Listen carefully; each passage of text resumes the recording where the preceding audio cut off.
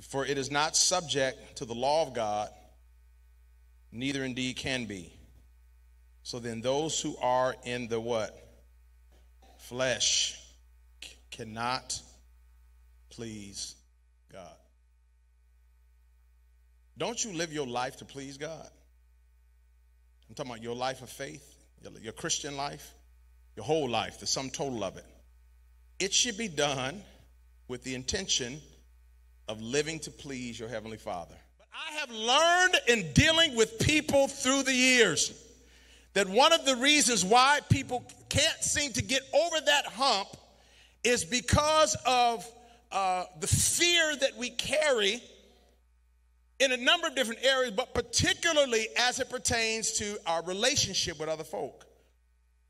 Y'all know the Bible says in Proverbs that the fear of man is a snare, it's a trap.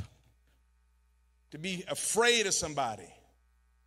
You know your mama, your grandmama, somebody, got some kind of old wives' tale. Something tell me, come here, baby, you pregnant, you and your hubby expecting, come here, let me, some num-dum rengekio over your belly and anoint you with this chicken grease and this foot that I cut off this chicken. And you gonna go and let grandmama do it because it's grandmama. Are you crazy? Are you nuts?